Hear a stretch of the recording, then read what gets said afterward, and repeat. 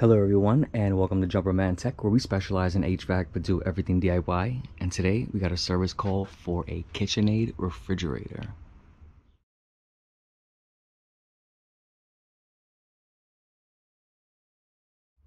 Thank you to everyone tuning into Jumperman Tech. So today we have a service call for a KitchenAid refrigerator. This is actually a service call for a good friend of mine. Let's go ahead and see what's going on. We are now above the unit, and our condensing unit is on top, where typically residential refrigerators, the condensing unit is below. So I am actually the second technician here. This is my friend's refrigerator. They got quite a quote to fix the leak in here. So this system has a refrigerant leak. I did stop by quickly for about 15 minutes, and I noticed back here, you'll see when I take the cover off, we have the capillary tube, which is our expansion valve in this type of system, is broken. Apparently, the last technician said that there's a leak in the heat exchanger. I'm assuming he's talking about either the condenser coil or the evaporator coil. Nobody really says those things.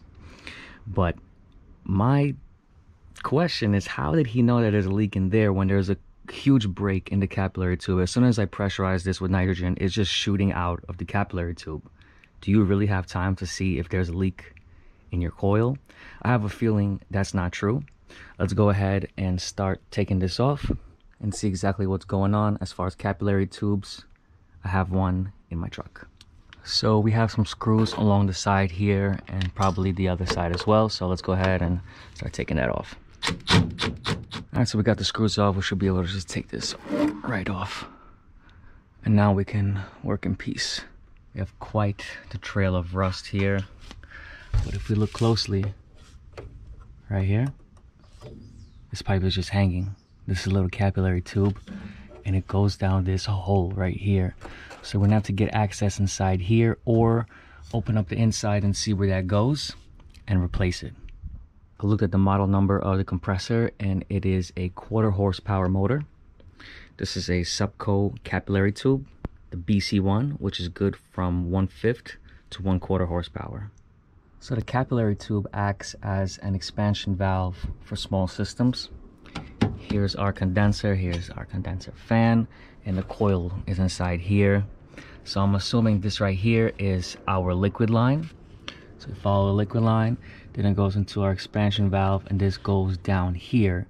So from the liquid line, it goes into your expansion valve, which is our capillary tube, and then down into our evaporator, which is going to be in here. So let's open that up and see exactly where that goes to. It's such a bad place. It's literally like cut right here. I don't even know how that broke like that. I really hope the last guy literally just didn't break it on purpose. So yeah, let's go ahead and make our way down and try to get some access in here. Personally, I don't work on these kind of refrigerators, but it's a favor, so let's go ahead and see how we take this thing apart. These shelves, we kind of just hook into place. So let's move along. We do have little clips here. All right, there's the screws. Got some 1/4 inch screws here, and then actually some star keys. Interesting. Why would they put those? Hopefully I don't gotta take all that out, but I probably do. I got some wires here. This looks like our little duct where the air comes through. What I'm thinking is, what if there's access in the back? Honestly, I hope it's through here, so I don't gotta move this giant thing out. There's a little bit of space. This is actually a garage. This is a secondary refrigerator. I wonder if there's access in the back. Now that this cover is off, I'm seeing this is siliconed here. This is sealed. This is one piece. What about all this stuff? There's no way that they made it this hard to get to the evaporator. I have a feeling we actually have to make it to the back. Alright, so I got behind here. I did open up the back panel, and I see 2 pipes coming down here and going all the way down into there. The thing is, that little expansion valve is a little bit more inside and then down. You need to get access to that. So those two pipes in the back go down all the way to the bottom, and it goes into the drain pan. So that's going to be the high side of the system.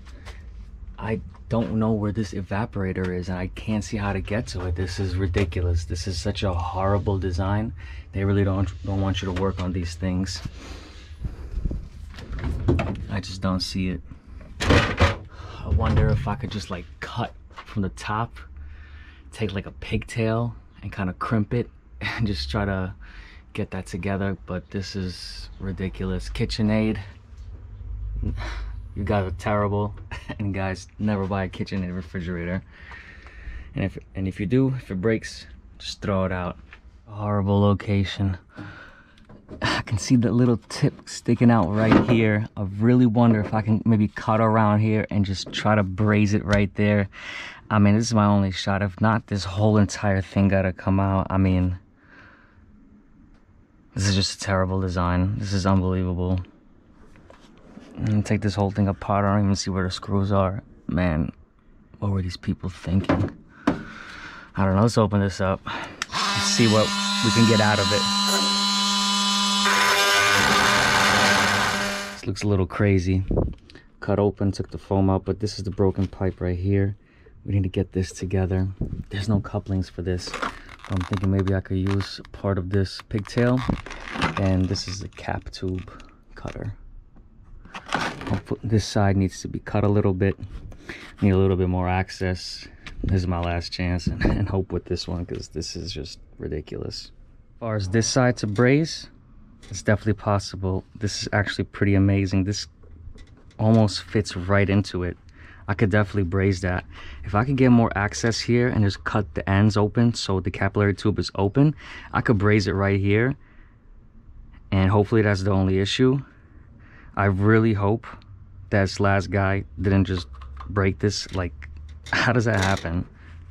Anyways, I hope I get more access here. If I could just cut this somehow, I'll braze it just like that. I do see a little bit of oil down there though, which is not good. I don't want this thing to go into flames, but cut this up and use it as a coupling. Oh man, that would be amazing. No way. If this works, this would be amazing. Oh man, hopefully this thing doesn't go on fire. We got foam, and I see a little bit of oil down there. Man, well, let's light this thing up. All right, so I got a fireproof mat around here. I don't know how well I really got it in there, but that's definitely gonna help. I got the smallest tip for my torch and a 15% silver brazing rod, so there goes nothing.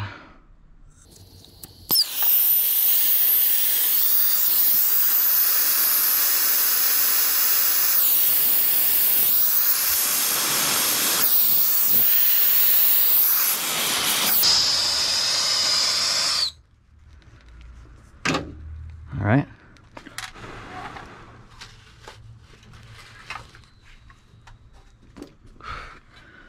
Nothing's on fire. I actually got it. Oh man. Let's pressurize this, check for leaks. Your tank. So open it up. Charge through the high side.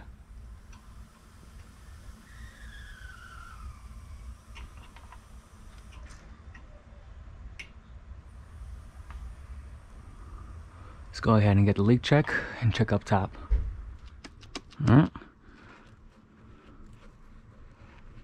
right. That is unbelievable. It's not leaking there. Hopefully that's the only leak here, and if so, we're good to go. So let's go ahead and dump the nitro. Let's throw this thing in a vacuum and see if the vacuum holds. They said there's a leak in the heat exchanger. How did they even get in here? You have to take this whole thing apart in 100,000 pieces to even get to it. I don't believe that at the moment. I hope this is it. Got one of the Schrader valves real quick. I just want to clear the lines with nitro.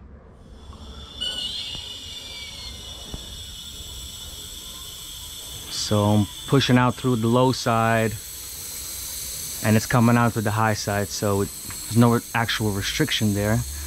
We're actually moving through, so we should be all right.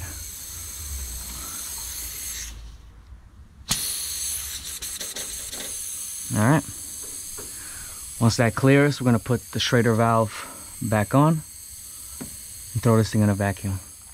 All right, this is all open, ready to go. Got my micron gauge on here. Everything's connected up top. Let's go ahead and start this up.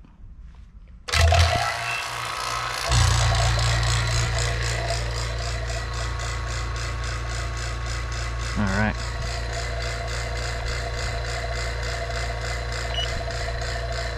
Let's give it some time. All right, so it's been a little while. They're definitely in a vacuum. Got 847 microns. From my experience, if you have a large leak, you wouldn't even reach below about 2,500 or 2,000 microns. Considering we're in this deep of a vacuum, that might have been it. All right, pulled a good vacuum, went close to 500 microns. That's a good sign.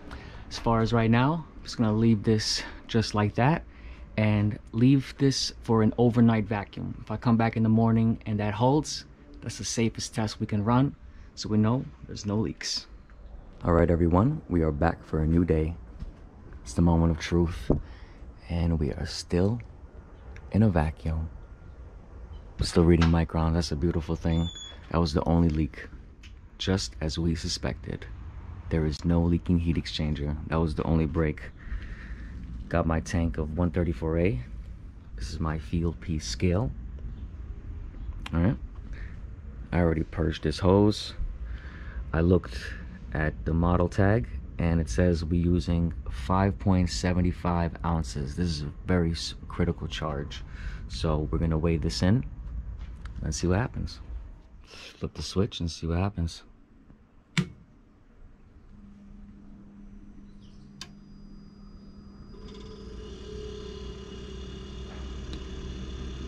Fan motor started. All right, things seem to be evening out. Got the thermometer right in the duct.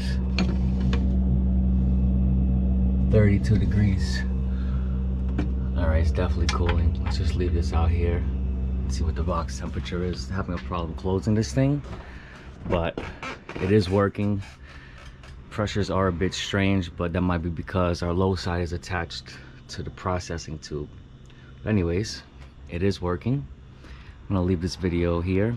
I just need to make sure this satisfies my temperature, but considering it's 32 degrees coming out of the grill, we're definitely gonna satisfy between at 40 degrees for this box.